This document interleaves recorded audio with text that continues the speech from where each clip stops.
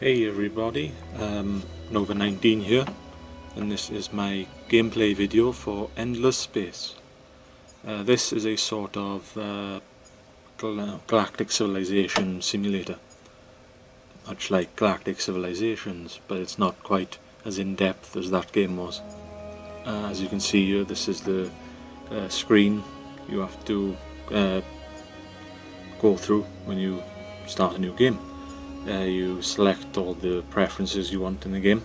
As you can see here, I created my own species called the Novans, and you can select all the characteristics of that species, and you select all your competitors, what type of galaxy you want, and so on.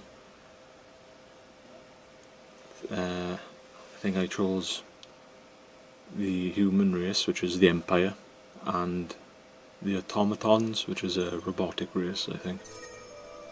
This is how you usually start the game off, in your home system, Rima in this case, and you have one colony ship, and the colony ship is in charge of colonizing worlds. Now you won't be able to colonize all your worlds straight away, but instead you'll be able to colonize some of the more common worlds. In this case it is a what does it say? Oh, there you go. Tundra, which is quite a common planet in this game. As you saw there, there's exploitations you can use for your planet. What they do is they sort of determine what's the main output of that planet. You can have science, food, or in industry. If you do industry, then that means the production for that star system is increased. So ships and so on, they're built a lot faster than they would be if the main exploitation was science. But then again, if you do science, that means your research is faster, and you also have better ships as well, as you're able to research them a lot quicker than you would otherwise.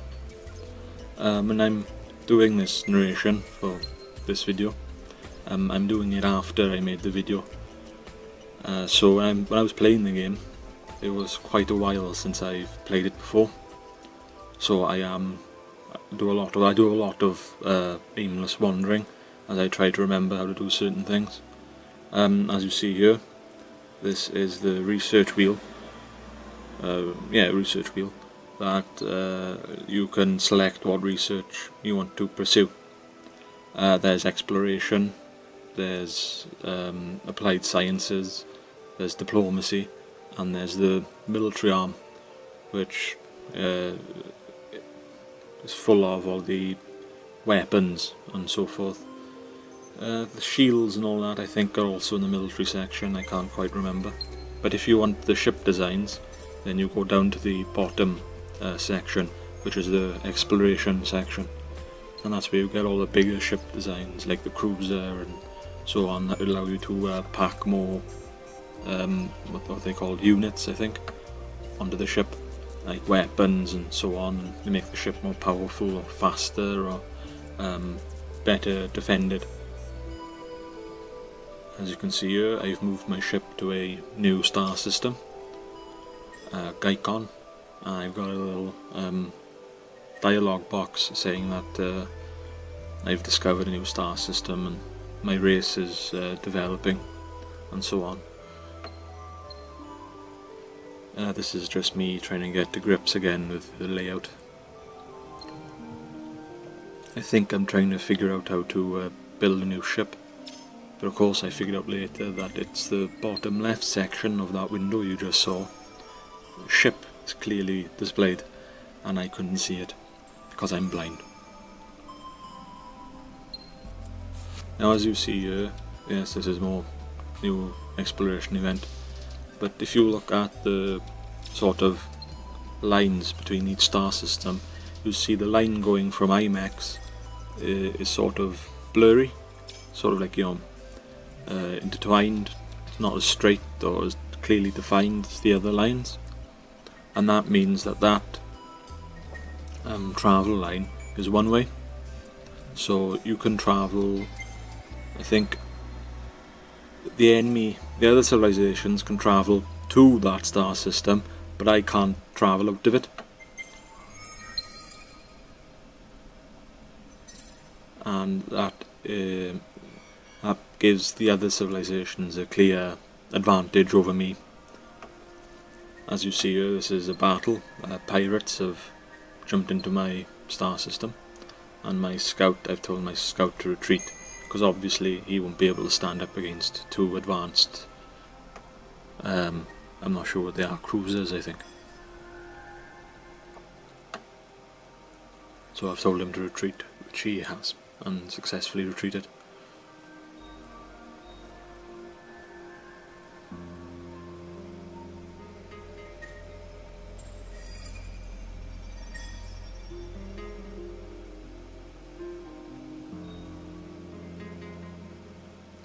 This is just me looking throughout all the planets and one of the star systems I've just discovered, and as you can see there's another one of those sort of star lines of travel between each star system. There's another one that's similar to the one before, which means that I can't travel along that line, but the enemy can travel along that line to my star system.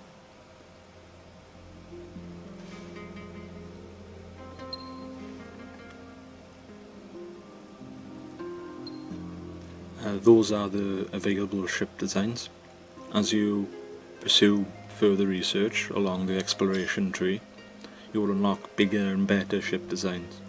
But the setback with that is that they do take longer to make, and they do take up more resources. But you would also need to improve your fleet logistics, because if your fleet logistics are not improved, then you're only allowed to think 2 or perhaps 3 ships per fleet, which isn't very large. And if the enemy have ships that are on the similar level in terms of strength to your ship, and they've also increased their logistics research, then you will start to lose more battles than you win.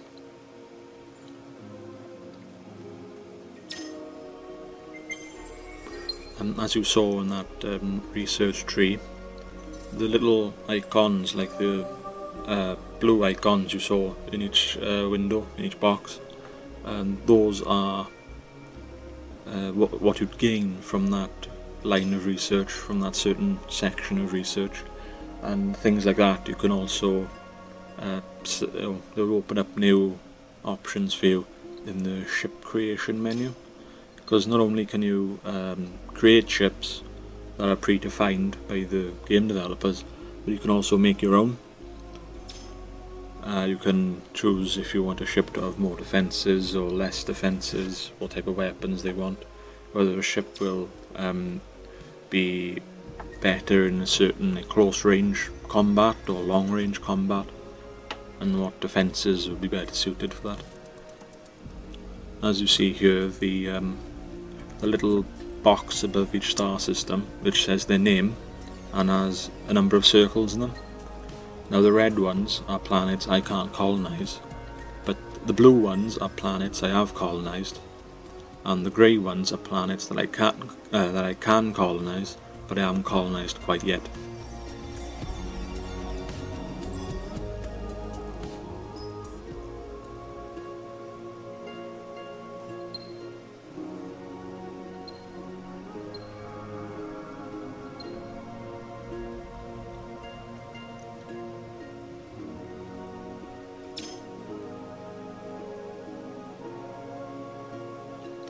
As you can see here, you can also, there's a little box at the top towards the centre called Hero, and what you can do is you can hire a hero, which will be a sort of governor for that region, and he will also improve certain aspects of that region if you hire him.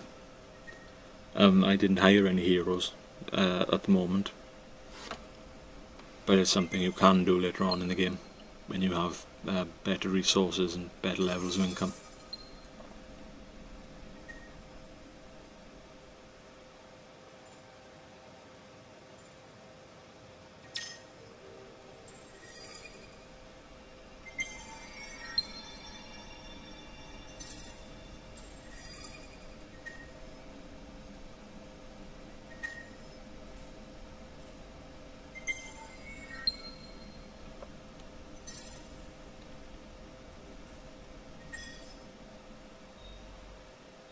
In the beginning of the game you will have to hit end turn quite a bit for your ships to move around, and you'll also have to build quite a few colony ships because you'll have to colonize as much of the universe as you can in order to expand your borders and get more resources, because that's what the other civilizations will be doing. So you'll be hitting that end turn button quite a bit, and you'll also have to select research as well. You get notified when your current line of research ends, and you can choose then, you can select the next bit of research you want to find. I find, and there's also, what you saw there, those little icons of like people. They're the population of the planet, and when you increase that, the income of the planet increases as well, because when you hover over the planet icon it says stuff like 2 points on herbs per person on the planet, per population, and as that increases the income increases as well. And what you saw just earlier on was the ship creation menu. So that is where you create your ship. If you want to create a new ship or change an existing ship design, you would go there. Now my opinion of this game is, it's basic, it's rather enjoyable, and if you want to play a Galactic Civilization game that isn't quite as in-depth or as complicated as Galactic Civilizations 2, for example, then this will be a good choice for you, because it's rather basic and rather straightforward.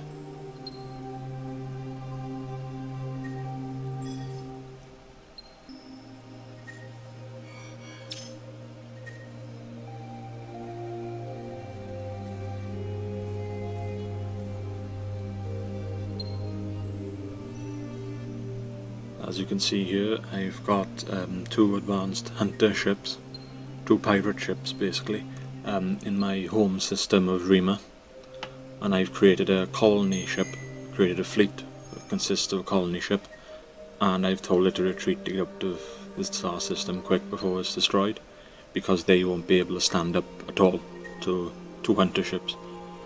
And I think that's going to be sent towards IMEX, or the star system in the bottom there, I can't remember the name of.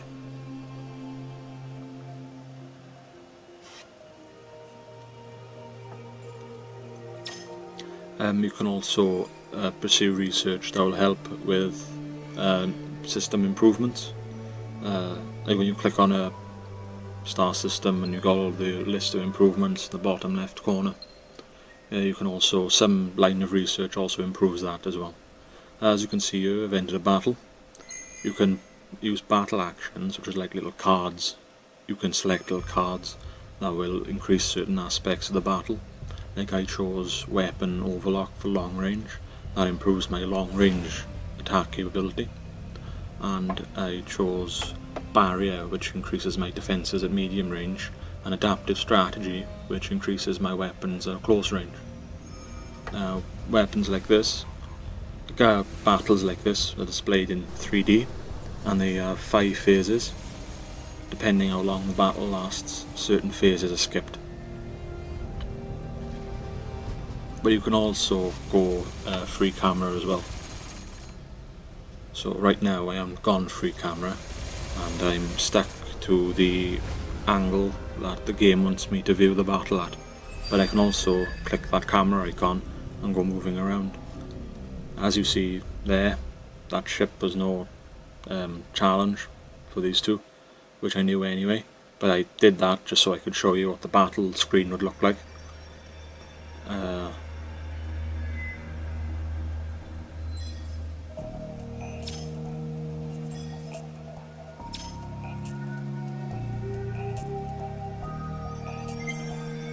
There you go, enter.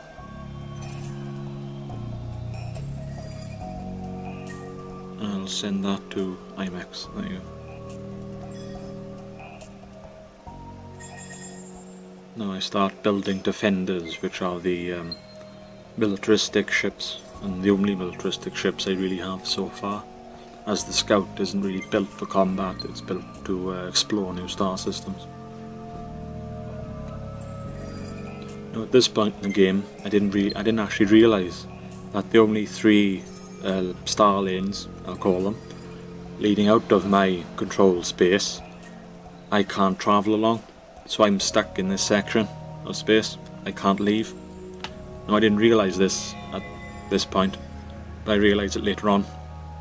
And what that means is I can't win the game, because I can't leave these 6 star clusters that I've colonised.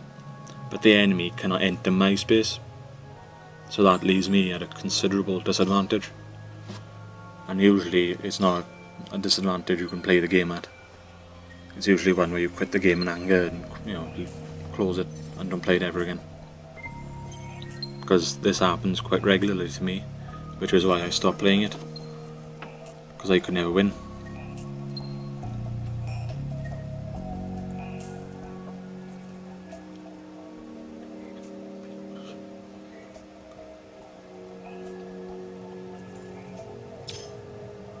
That line of research, I think, opens up a new level of a new system improvement, which you can see in the bottom left corner. But the ship and the system. If you hit system, then that lists all the system improvements. Like that continuous system improvement that's in the queue, that converts industry, I think, to herbs, or herbs food. The industry I can't quite remember.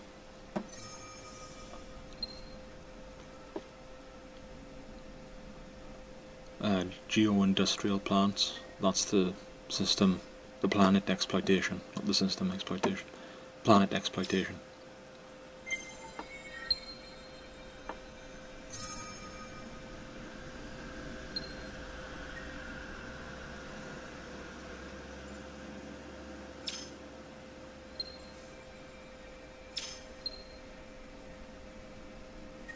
There you go, 3 defenders have already been finished at Rima.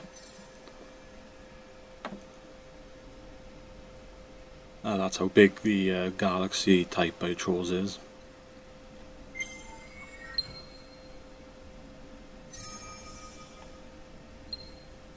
And there you go, the last defender has been built.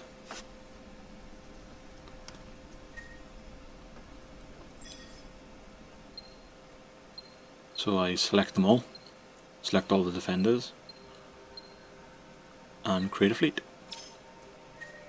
Of course the hunters by this point moved away and I didn't realise.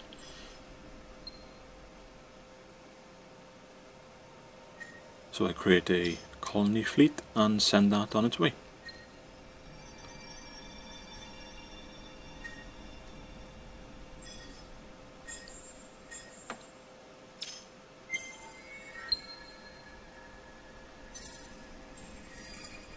Of course, by this point I wasn't aware either that the hunters had moved over to IMEX, because the name, that tag at the top of the star system was covering their fleet. But I think it's IMEX they moved to.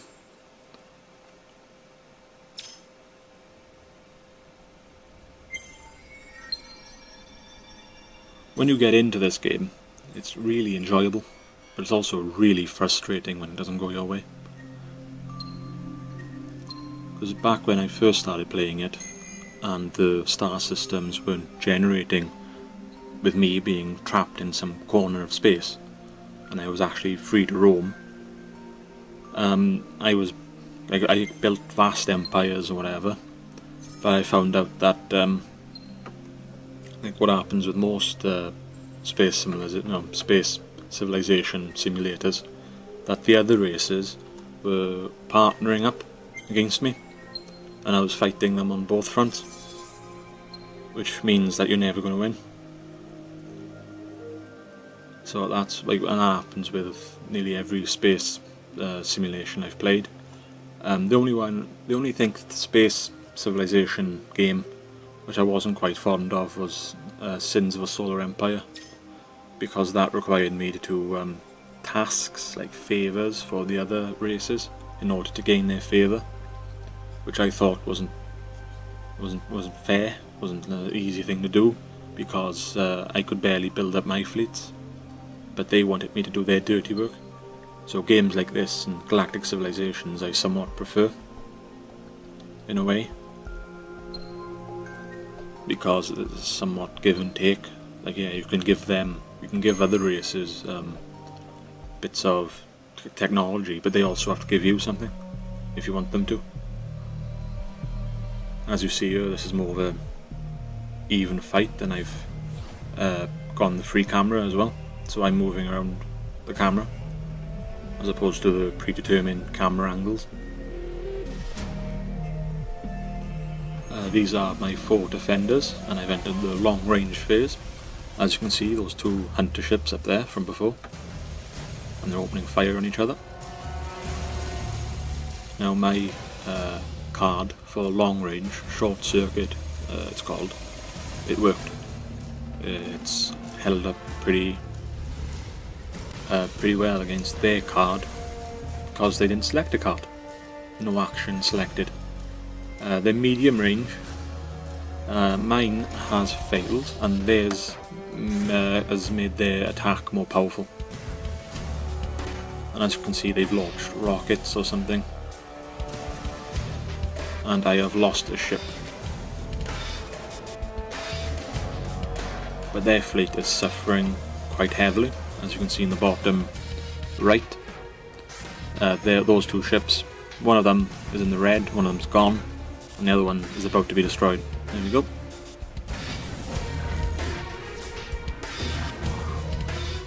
It's always good to select actions at the beginning which would enforce your ship's qualities.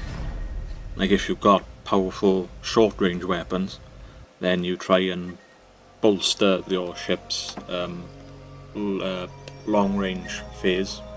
You should try and bolster their defences, same with medium. But when you get to the short range, you try and bolster their attack power, if they can survive that long. But I usually go for long range attacks, because the beam weapons are, I think, a bit more powerful. But then again, it depends on your preference and your fleet size and so on and so forth.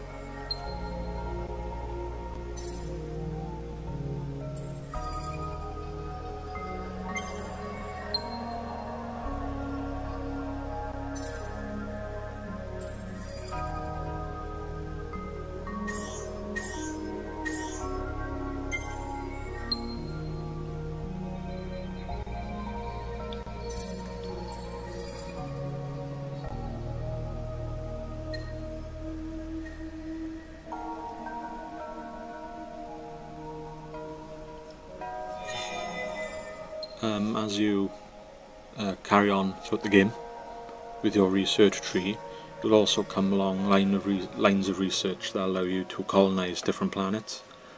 Certain planets, like the one you see here, will have resources like titanium, no, it's called 70 or something like that, which you can exploit, and that'll give you extra certain type of resource that perhaps the other races don't have.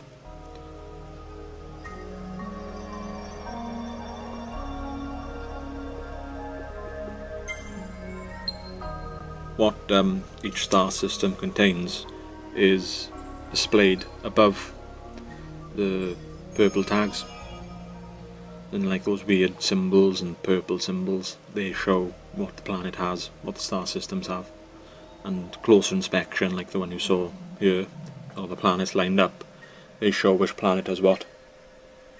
And you might not be able to colonize that planet just yet, and that's what the research in the different planet types helps achieve. As you can see, I've just encountered the United Empire fleet.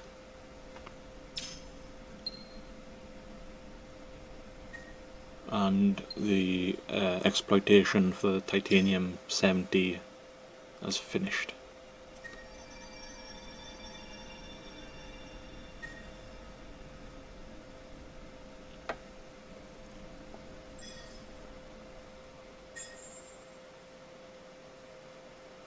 Each planet type, like tundra or terran, lava, so forth, they have different perks, and by that I mean I think Terran has better food production values, and Tundra has better industrial production values. So it's also good to keep that in mind when you colonize a planet, so you can get the most use out of that planet. Otherwise, its qualities go to waste somewhat.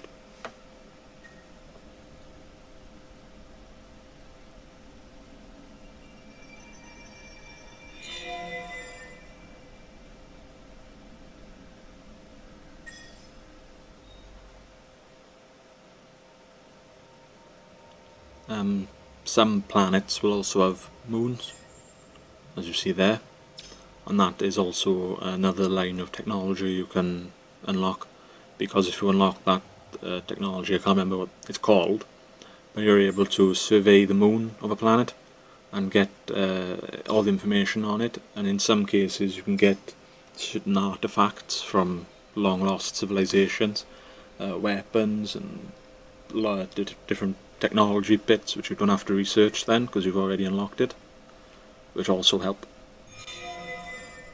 And they can also contain certain resources as well, so like titanium 70 or whatever.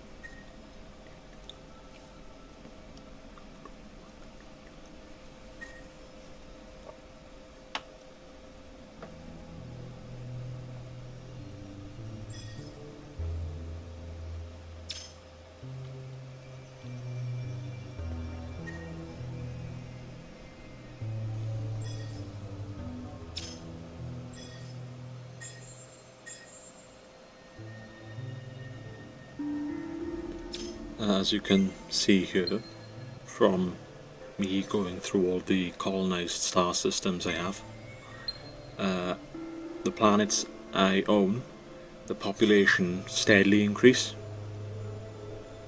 and you can also move populations from one planet to another within a star system. So if one planet becomes full, the population cap becomes full, you can also move some of the population points to another planet to increase production on that planet, perhaps.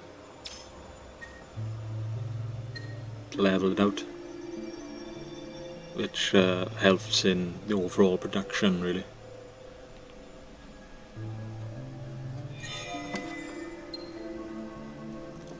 At the moment I'm making this narration on my phone because I haven't got a headset that'll work properly. So if the quality is pretty bad, then I apologise. But I'll probably, when I get a bit more experience and a bit better at doing this, I'll probably get a headset, a decent headset that I'll be able to do narrations on properly.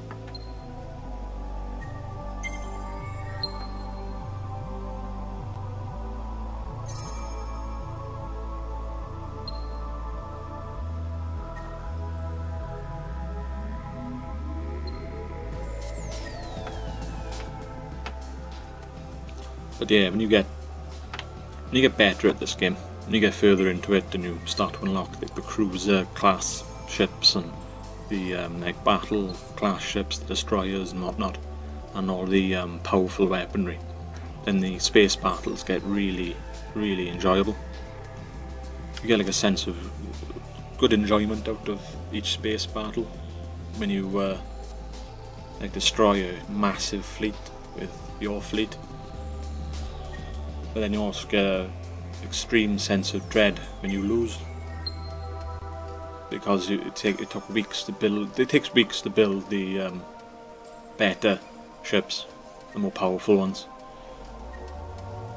But if you've developed a star system like I usually do, where it's just full of industry, it's like every planet is full of industrial exploitations and whatnot, then that's usually the star system you use to build your fleets.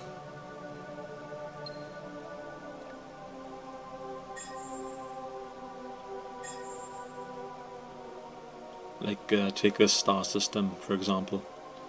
This would probably be the star system that I would choose to make all industrial complexes at, because the planet types are, I think the planet types are all best suited for the industrial exploitation option.